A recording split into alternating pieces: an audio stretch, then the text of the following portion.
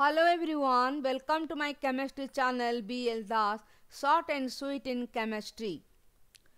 Now this is unknown base radical 7 analysis. Here unknown base radical is given and this is part 13 where we will do physical test, dry test and wet test one by one so that we can know what is the given base radical is.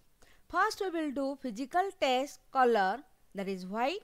The salt is given whose color is white and structure is crystalline and solubility, that is soluble in water.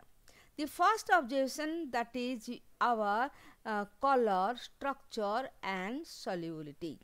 From color one can guess what type of salt may be. It is not any color salt. Yes, it is soluble in water. Then after that we will proceed to dry test.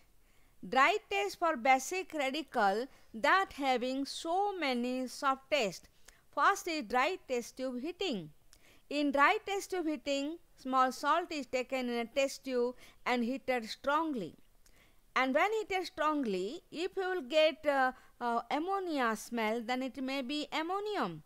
But since no ammonia smell, then ammonium is absent. But on other it is found white residue is formed. White residue is formed in maybe Ba plus 2, Ca plus 2, Sr plus 2 maybe. After dry test to heating, we will go to soda lime test. Soda lime test means what? I told also you will take salt and R sodium hydroxide, then heated strongly. And here no ammonia smell, that means ammonium plus absent. After soda lime test is very important for ammonium salt, and since ammonium salt is absent, then proceed to charcoal cavity test. In charcoal cavity, you make one cavity on charcoal and next you mix the sodium carbonate with salt and heated strongly by the help of over the flaming, by the help of oxidizing flame, and white residue is formed. What? In the cavity, lastly we find white residue, that means Zn plus 2, Pb plus 2, Mn plus 2 they are absent, and what may be? Maybe Ca plus 2, Ba plus 2 and Sr plus 2 out of 1 may be. Then after that charcoal cavity test we will proceed to cobalt nitrate test. In cobalt nitrate test, here there is no identified color obtained. That means one drop of to the white residue, one drop of cobalt nitrate is added and heated in oxidizing flame. But no identified color is formed, that is confusing one. So the Zn plus 2, Mg plus 2, Al plus 3, these are absent. After that, we will proceed to flame test. What is flame test? Platinum wire is dipped in concentrated HCl to clean, heated strongly. Then after that, platinum wire dipped in concentrated HCl, then salt and shown to the flame. Then brick red color is formed. Brick red flame, that is indicating it is not barium, it should be calcium. Barium light green color, and here it may be calcium. So brick red means it may be Ca plus 2. After flame test we will proceed to borax bead test. But we know borax bead test only for colored salt. As the salt is not colored, the given salt is not colored, that is why borax bead test is not necessary.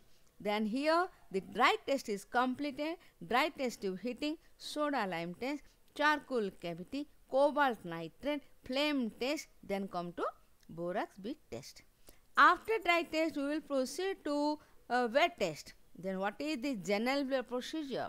In general procedure we should know what is the group. So how many groups are there? Including 0 group, there are 6 groups also there, and 0 group, first, second, third, 4, 5, 6. So here first we will proceed to 0 group. What is the 0 group reagent? That is added NaOH, that means salt solution because it is a wet test. So you should take salt solution. In salt solution added NaOH, then here no ammonia smell. So ammonium group absent, that means 0 group absent.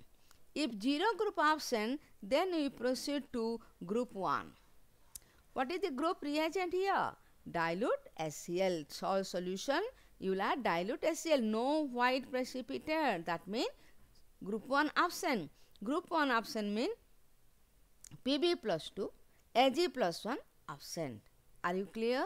To this salt solution, dilute HCl is added, then here what happened? No white precipitate, so group 1 absent. Salt solution, next we will go to group 2. To this salt solution added dilute HCl already added, then pass H2S gas. When pass H2S gas, no colored precipitate. You find no colored precipitate. That means group 2 also absent. Group 2 absent means what are the radical absent? Cu plus 2, Pb plus 2, As plus 3, they are absent. When second group absent, then we will what to do? We will proceed to third group. Third group means you will take salt solution, added ammonium chloride, ammonium hydroxide, that is a saturated solution, and here no precipitate is obtained. No precipitate means no ferric plus, no L plus 3, group 3 is absent. Here first of group 0 group absent, 0 then group 1 absent, group 2 absent, then come to group 3 absent. If group 3 absent, we will proceed to group 4. In group 4 what to do? Salt solution and ammonium chloride, ammonium hydroxide added, then pass H2S gas. After passing H2S gas, no precipitate is formed. No precipitate formed means fourth group absent. Fourth group absent means what are the radical absent? Zn plus 2, Mn plus 2, Ni plus 2, Co plus 2 absent. If fourth group absent, that means we will go to fifth group. Then what is fifth group radicals? Ba plus 2, Sr plus 2, Ca plus 2 maybe. Then what is the reagent? To this salt solution, added ammonium chloride solid, ammonium hydroxide, then added ammonium carbonate solution, or sometimes also solid ammonium carbonate is added, and here white precipitate is formed. White precipitate is formed means fifth group present. Fifth group present means Ba plus 2, Sr plus 2, Ca plus 2 may be. That means again I want to tell about group, general group test, wet test. First you will test for group 0, that is NaOH to the solution heated, no ammonia smell. First group dilute HCl, no precipitate, no white precipitate. First group absent. Second group, to that pass H2S gas, no precipitate obtained. Second group absent. Then third, you will add ammonium chloride, ammonium hydroxide, no precipitate. Then pass H2S gas through it, no precipitate. Up to fourth group, no one is there, no radical is present. Then come to fifth group, where you will take ammonium chloride, ammonium hydroxide and ammonium carbonate. White precipitate is formed. That is a positive test for which group? Fifth group. So in fifth group, one by one you will do confirm test.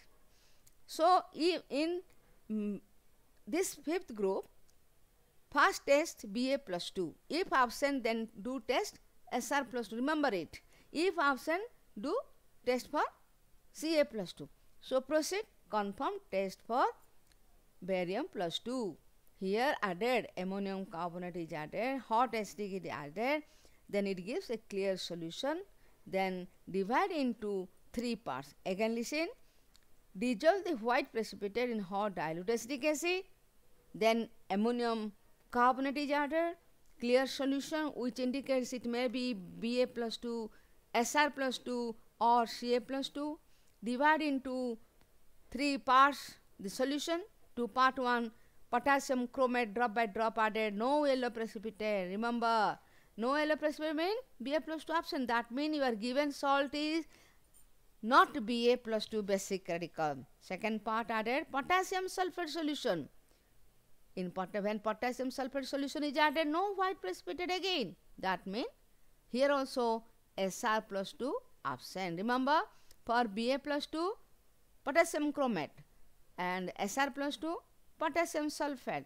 Ba plus 2 and Sr plus 2 absent in the given salt, then which may be present? Ca plus 2 may be present. To the third part, added ammonium oxalate solution, and here ammonium hydroxide also added, and added with scratching the wall of the to the side of the test tube, then here white precipitate is formed. White precipitate form mean Ca plus 2 confirm. That means when ammonium hydroxide and ammonium oxalate is added, Ca plus 2 confirm. Then you can do also flame test. So white precipitate taken that dipped in platinum wire and concentration shown to the flame, then what happened? Here brick red color is formed. Remember, brick red means Ca plus 2. Brick red is color form, so Ca plus 2 confirm. And I hope it is clear. And so lastly you write given salt or my salt, what you want to write. So given basic radical is, what is that one? Basic radical is Ca plus 2, and here concluded that given salt is, given basic radical is Ca plus 2. So first of all physical test you will do, then you will do dry test, then you will do wet test. In wet test there are two types, one is our general procedure, another is confirm test. Which group is present first you will prove, and after that which cation is present you will do one by one confirm test. I hope if the calcium plus 2, Ca plus 2 basic radical is given, then this is the procedure, this is the writing style you have to follow. I hope you understand all the steps of basic radical Ca plus 2. Thanks everybody for watching my video. Myself B.L.Dash, ex-PGT Chemistry, Kendra Vidyalaya Sangathan.